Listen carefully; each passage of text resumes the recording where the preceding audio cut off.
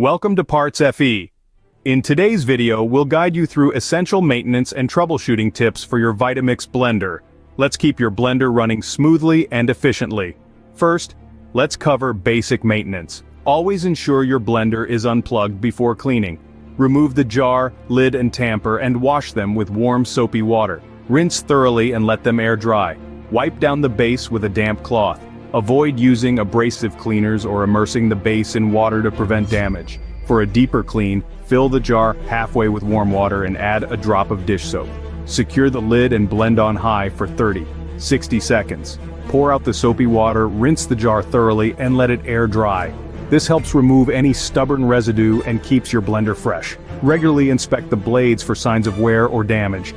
If you notice any dullness or chipping, it's time to replace the blades. At PartsFe, we offer a wide range of replacement parts to keep your Vitamix in top condition.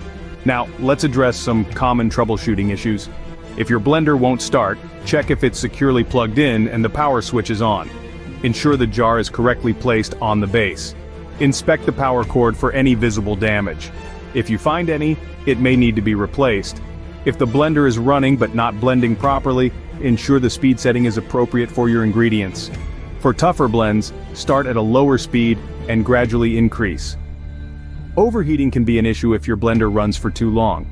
If it shuts off, give it a break to cool down. Ensure proper ventilation around the base to prevent overheating. When it's time to replace parts, PartsFe has you covered. Visit our website to find a wide selection of compatible Vitamix blender parts, from blades to jars and more.